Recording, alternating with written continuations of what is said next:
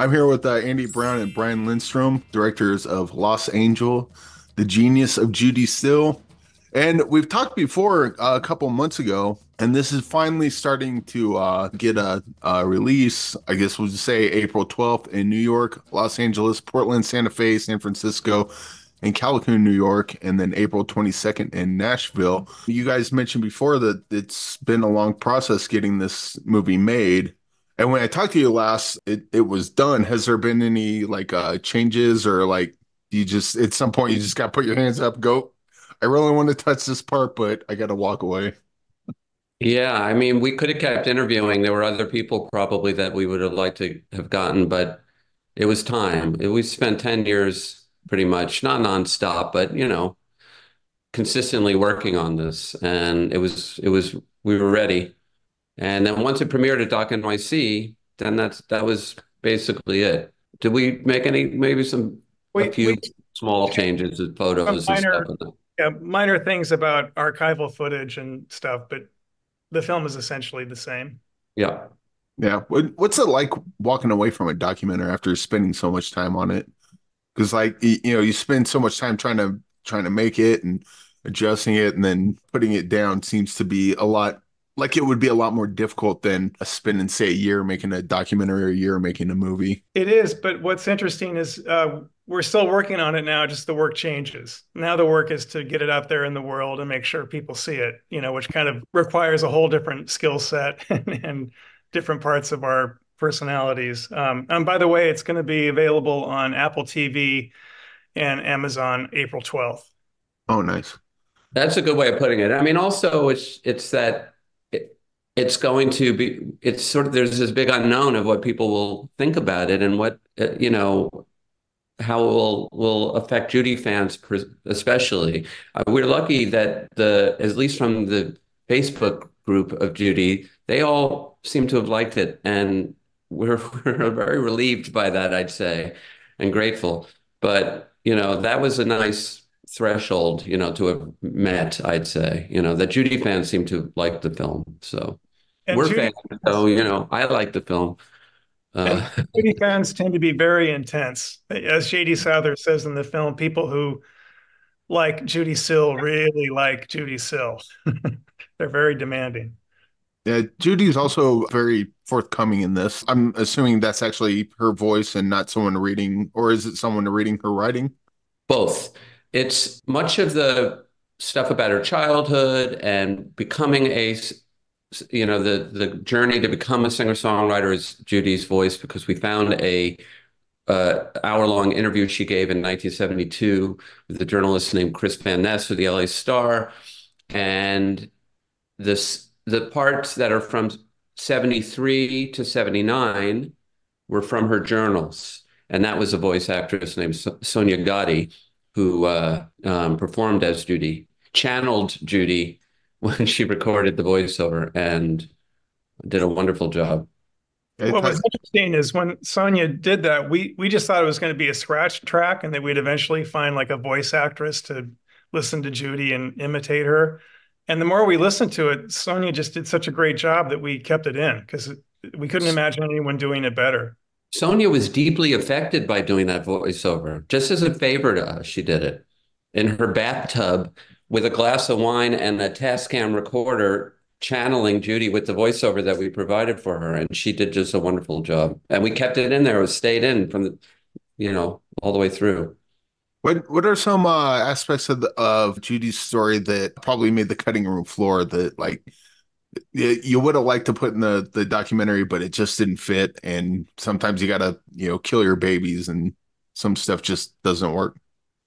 First thing that leaps to my mind is there's a wonderful man, Bill Bottcher, who went to LA Valley Community College with Judy, and he was in the music department with her, and he recorded a song she performed in the college's songwriting competition.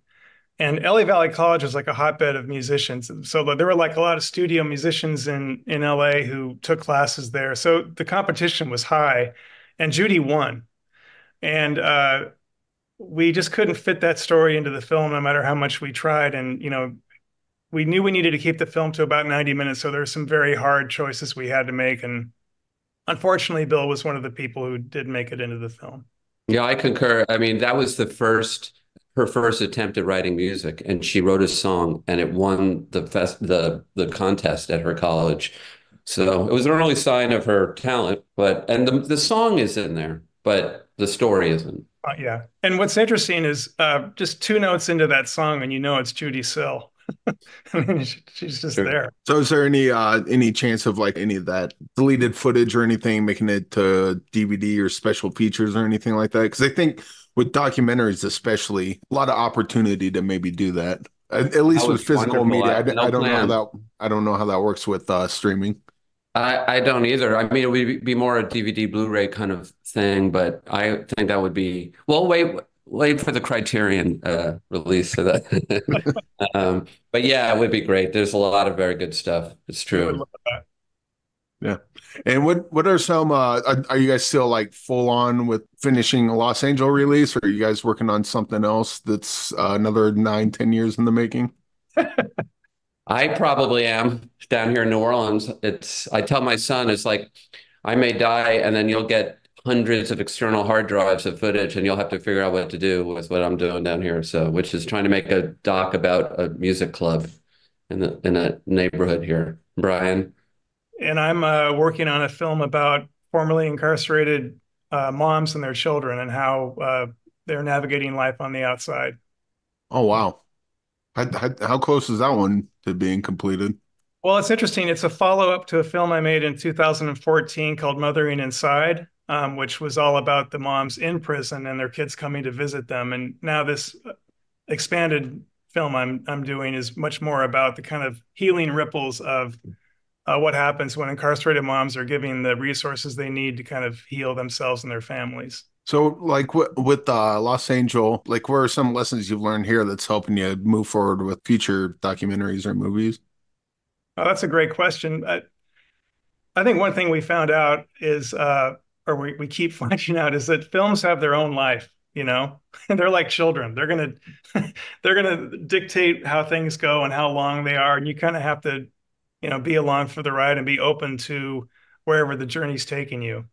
Like there were many times when we, maybe thought we wanted to be done with a film, but if we had ended the film then, we wouldn't have Fleet Foxes in it, for instance. It's like you have to be, And also be open to what your collaborators' ideas are and try them. Try yeah, everything. yep, And that's partly why it takes a long time as well. If you want to get it right, you have to try all the ideas, and that just takes time. It's a yeah. pretty methodical process. And I learned a lot about how valuable that is and honoring that. So you have to respect each other's ideas, even if you don't think they're good at first. Because I was wrong so many times about things. I thought, I don't think that'll work. And then see it, and I was like, oh yeah, that's good. So, I that was a good lesson to learn. Also, I want to talk about a little bit about the animation in this. Who did the animation? How did that come about? At least it looks like bits of her diary. I don't know if those are actually Yes. photo scans of her diary animated. It is. It is. So we were faced with the challenge of there being very little archival footage of Judee, very little filmed footage. We added very little to what existed. So we knew we needed to come up with a visual element. Luckily, in the journals, she had an art journal, she had doodles. We were able to use a lot of that in the film and then create a animation style based on the aesthetic of Judee's style, so that she is sort of as if she's animating the film. She's telling her own story in the voiceover. We're using stems from her second album, Heart Food, to as if she's scoring the film. That was really our goal, was to get it in her voice as much as possible. But it had a lot to do with us not having a big archive that we could find and avail ourselves of.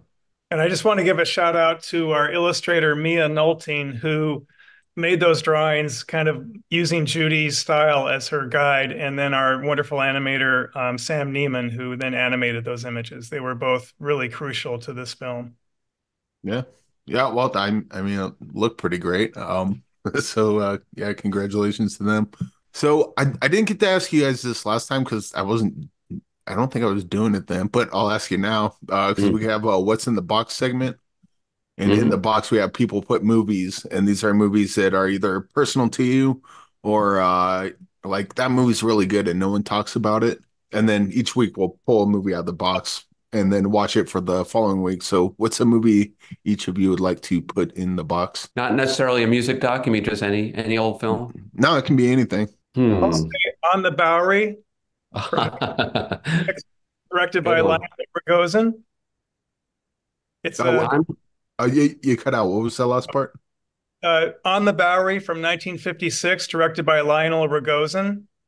And Okay. it's a kind of wonderful documentary narrative hybrid where he and his crew went out to the Bowery, with their huge camera. At that point, the cameras were just monstrous, and used people on the Bowery as actors and I think collaborators to make a story and a film. And it's really a kind of wonderful slice of life. Wow, I don't even know where to start, but last night I watched for the first time in 30 plus years, The Thin Blue Line, the Errol Morris film, Oh, and which was so influential at the time it came out with all those beautiful reenactments he did. And it just holds up really, really well. It's kind of it's one of the first true crime in the true crime drama genre that everyone loves now. And if people haven't seen it, it's worth checking out, I'd say. Just because I watched it last night, that's what I'm going to go with. All right.